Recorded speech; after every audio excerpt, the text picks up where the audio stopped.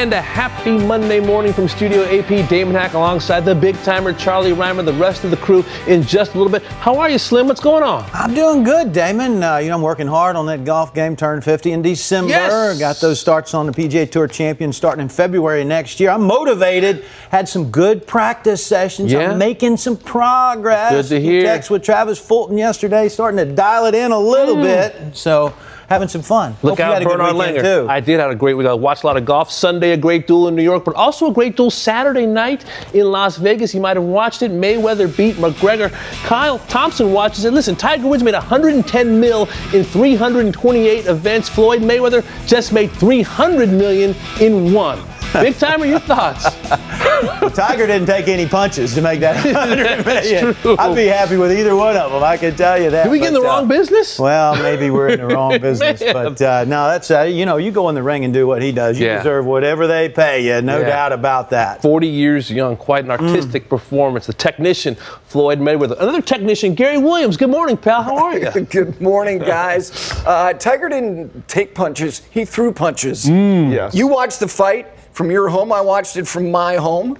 It was better than I thought it was going to be. Would you agree with that? I would. Floyd didn't really receive too many punches either. No, he kind he of did toyed not. with them a little bit to me. You could tell, just being a boxer, how he outboxed him for sure. I know sometimes we make these comparisons between golf and boxing and other sports, but we did have a mano-a-mano yesterday, and that is what is happening now. Dustin Johnson wins for the fourth time this year. He said afterwards, I feel as good as I did before Augusta when he had that mishap, and he beats Jordan Spieth, who at one point in the round yesterday had a 5-shot lead, the one-hole playoff. Let's take a look at the highlights, Chris. And Jordan Spieth is known for certain things, and one thing he does as well as anybody, his pace of his putts, and this has got a lot of bend to it. Yeah, absolutely. He thinks Ford's going to win the golf tournament. Absolutely. With Dustin being in trouble and laying up and having a 20-footer, he's just trying to get it down there close. Hopefully, just have that little putt to win the tournament. Definitely more than 10, maybe 12 feet of break from right to left. So let's flash back to 2015, trying to force a playoff from a much shorter distance in the U.S. Open. Yeah, and you can just see he pulled that a little bit, and that's the one difference I see in Dustin Johnson now compared to theirs, how much better his putting is from that distance. Well, let's go back to yesterday. He knows he has to make it. You assume Jordan Spieth's going to make a 2.5-footer. So this is to force a playoff downhill. It's hard to do. Keep that speed perfect like that and just catch it. Any harder than that, it doesn't break and it lips out, and he doesn't make that putt. That was an unbelievable putt with all the pressure, everything on it. No question about it. That's about as much emotion as you will see from 100%. Dustin Johnson. Yep. Under any circumstance. So we go back to 18. This is absurd. This is a line that not too many people can take. You can see he's not too worried about it. Just picks his tee up. What an unbelievable drive. Carries that water by about 30. Gets up there almost to the end of the fairway, right where he was in 2 in regulation. Wow. That was atomic. And he has had some others in the past. Luke Donald, just seen Dustin's drive on 18 in the playoff. Funnily enough, that was the same line I tried a couple times. Didn't quite pan out. #wet. Yeah, he takes lines that very few can take. So now with the club that he has got dialed in over the last year and a half. And obviously, he had that shot earlier in regulation, hit a little bit long, so he was able to kind of feed off that, and it's just a beautiful shot, just a couple feet underneath the hole.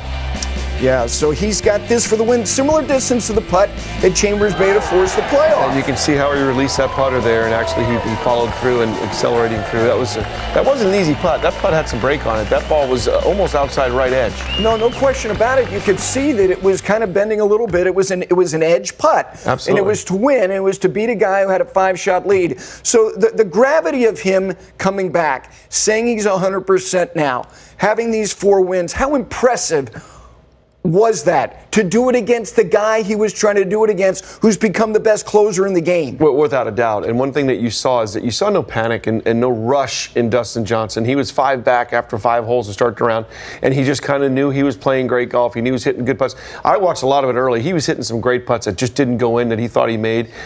he stayed really patient. And that's the thing that we see in Dustin Johnson. He never gets ahead of himself, and he just stays patient and was able to just kind of let Jordan come back to him a little bit. He made a couple birdies and got it close. And once he had a sniff for the lead, you knew he was up there to stay. Yeah, he was not going to go away. But stuff like this, you know, we're accustomed to Dustin Johnson wowing you with drives. The tee shot on 15 at Chambers Bay kind of gets lost in the wash because he three-putted. The tee shot on 12 at Oakmont in the U.S. Open after being notified he might be penalized. You know, his season, despite the injury and having to take weeks off, and by the way, not having a top 10 in a major for the season, nonetheless, he moves to #1 in the FedEx Cup. You take into consideration World Golf Championships, of which he has 2, and now a playoff event. This guy is putting together a stone-cold lock Hall of Fame career. Unbelievable. 16 wins, only 18 by Tiger since in the last 15 years or 10 years. Crazy what he's doing. No bogeys on the back nine the whole week last week. His putting and his wedge game is what's making him so good. He's so much better from inside 6 feet. Those putts that he might miss 1 or 2 of, he's making all of those now, and it's the big difference. Much more complete golfer. Way much more complete. And when he gets that wedge game dialed in like he's got it, that's a scary proposition. What we saw him do on that 18th tee ball in the playoff. Scary. Yeah, and those 4 wins equal the total of Justin Thomas, who was the front runner of Player of the Year. I think there may be a little disagreement as to whether he has thrust himself firmly into this conversation. That's coming up a little bit later on. But more analysis of what transpired down the stretch. Back to Damon and Charlie. All right, G-Dub, they say styles make fights in the sweet science. That was so cool about DJ and Spieth. They go about it in a different way. One with power, one with putter. Big time. Let's dig a little deeper on what we saw yesterday on that great 18th hole. Yeah, a couple of future Hall of Fame members doing what they were born to do. And I want to point out a couple things as we look at that situation as it unfolded yesterday. First and foremost, imagine the most nerve-wracking situation you've ever been in on the golf course. You've got tons of adrenaline coursing through your veins. And to play a touch shot like that with 15 feet of break, absolutely crazy. Now, DJ knows he's got to make this. He looked very comfortable. This wasn't a putt where he was worried about speed, because if he 3 or 4 putts, it doesn't make any difference. He did a great job of getting that started on the right line. Right. And this is what really ended up sealing the deal for DJ. And let's go ahead and talk about this a little bit. The huge drive, we're going to get into that in a second. But this is what has gotten so good with DJ. And go ahead and run this, guys. It's a 94-yard shot up the hill.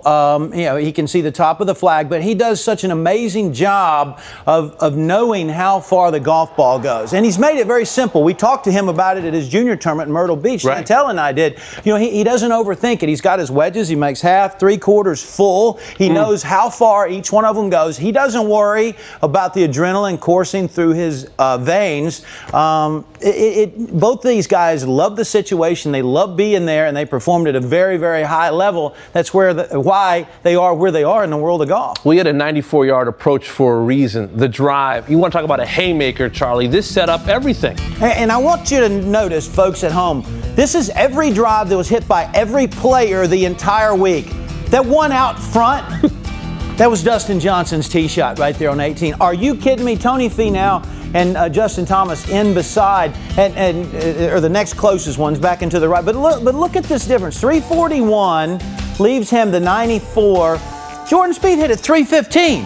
315. That used to be long. Right, it used to be long, and he's got 182. So, the fact of the matter is trying to compete with somebody who's got 94 yards when you're 182.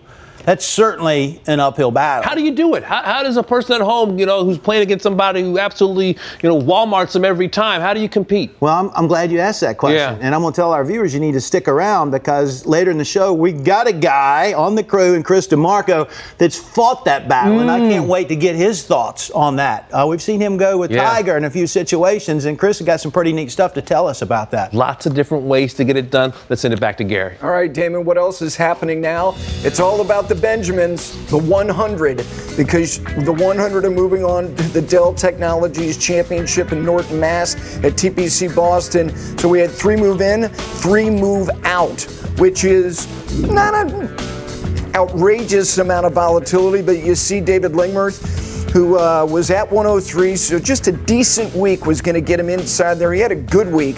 Harold Varner III, very impressive. his job was on the line with respect to the Wyndham Championship. Got to 123, now to 91. And Bubba Watson, the biggest mover of all in terms of numbers. And then you see the 3 moved out. As far as Bubba Watson, Chris, you know, we've talked about his season because he's one of the biggest stars in the game all year. And it's just been, he just hasn't been able to get anything going.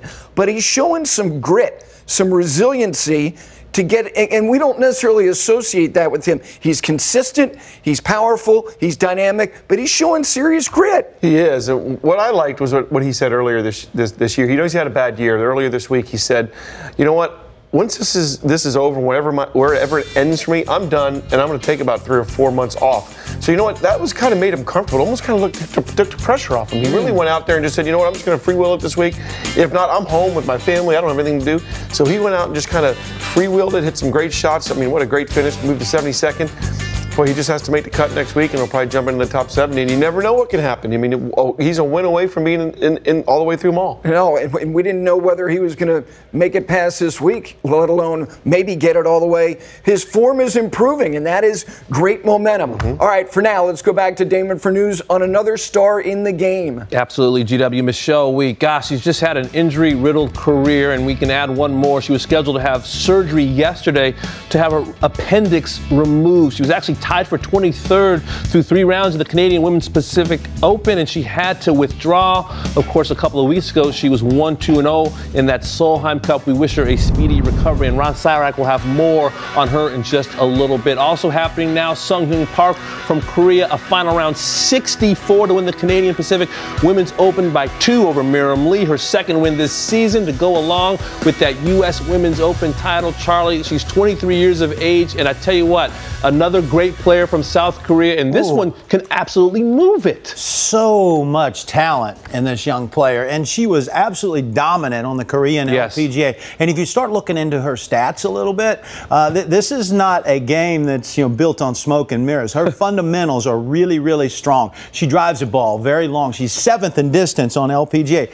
When she gets on the greens, her putts on greens and regulation, 7th on tour. She's got the 2nd lowest scoring average on the LPGA this season, and she's made the second most number of birdies so far this season. She can absolutely go. She's off to a phenomenal start. The rookie year is over with.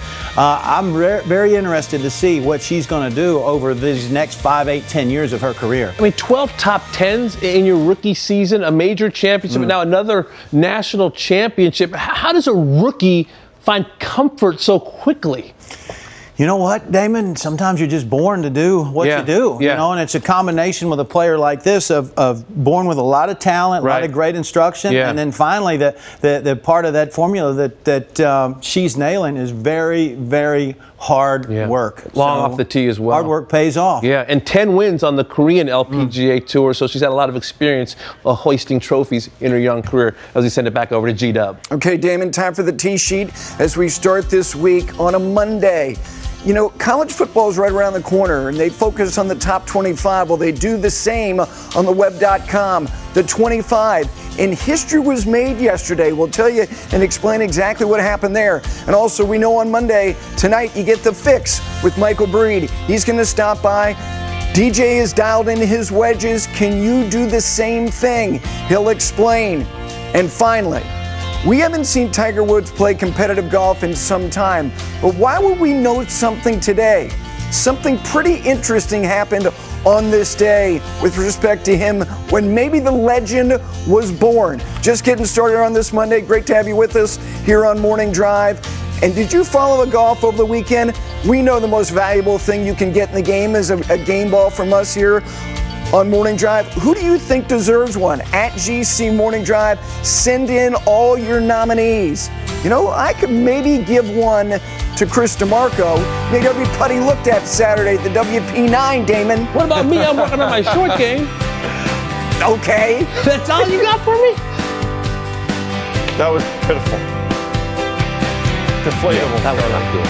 You could be better than that.